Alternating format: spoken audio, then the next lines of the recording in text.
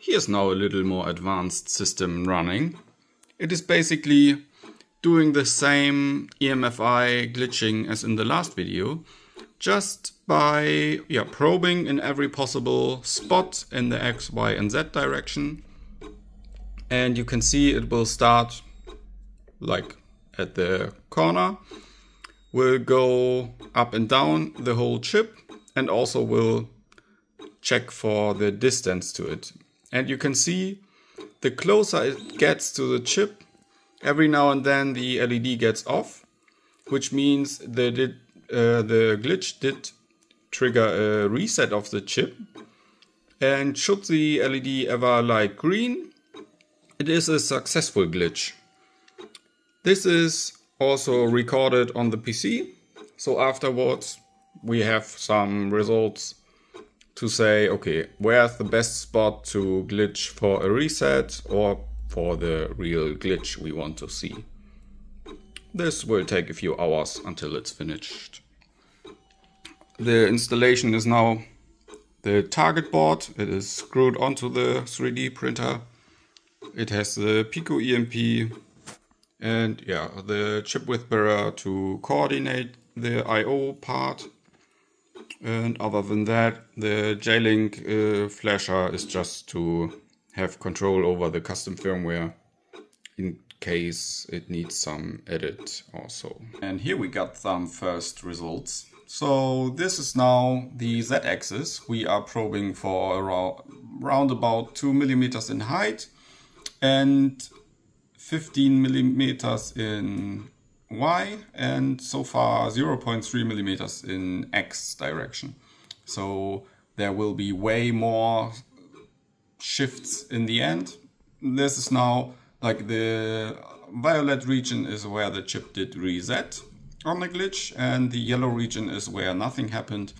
So far there was no successful glitch at all, but this should change in like a few hours or even days when everything is done. And after the whole chip was analyzed and we have a heat map of the best glitch position, this board can be replaced with the real target, which still has the stock firmware on it. And then we can go to the position with the best spot or the best glitching possibilities and try to glitch the bootloader itself at the right moment. So this all is just now to only know where to glitch, and later we can then really glitch at that position at the right time in the hope to dump the original firmware out of it. And that's the success I was looking for. It's currently dumping the flash from the microcontroller, and as you can see, previously we did read this 19 string, which means like flash is locked, but afterwards at this offset we now have read 0, which is the unlock state or the OK state. And if everything goes right, we can take a look inside the firmware in a moment. This is now also actually the real target already. So if that was successful, the project is basically done. And let's just wait a few seconds. Also, in theory, even JTAG should be enabled right now. I will only touch it after the dump was finished, of course.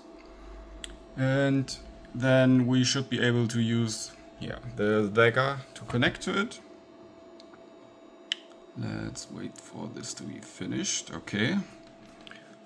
Now let's try to connect. That does not look good. So let's take a look inside of the file itself. And let's see what's inside of it. And well, that looks already quite good. On one FC there should be this 8765 and so on. So this is the lock bit or the lock word. If this is set, normally the readout would be not possible. but as we can see, it was. So, and that rounds up the successful exploit and readout of the firmware from the NXP LPC2388.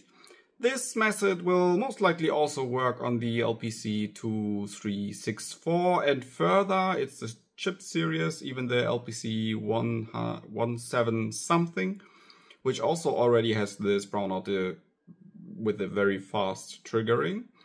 And so while this is not really a manual on with every step needed, it can give you an idea of how to find the solution just step by step, and that even while it looks like there's nothing to get, it sometimes works. The next step is now for me to check the firmware out and check out how the firmware update works, since the main goal of this is something different overall, of course. Not the extraction of the firmware was the goal. It is a device that does show a logo on the screen when it's in standby mode. And the goal is to change this logo to something custom.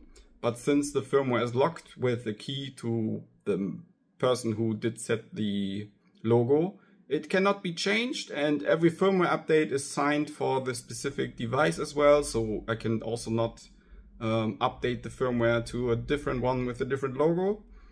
And now is the hope, of course, to extract everything needed and change everything needed to get the logo to another version, to another logo. And yeah, see you next time.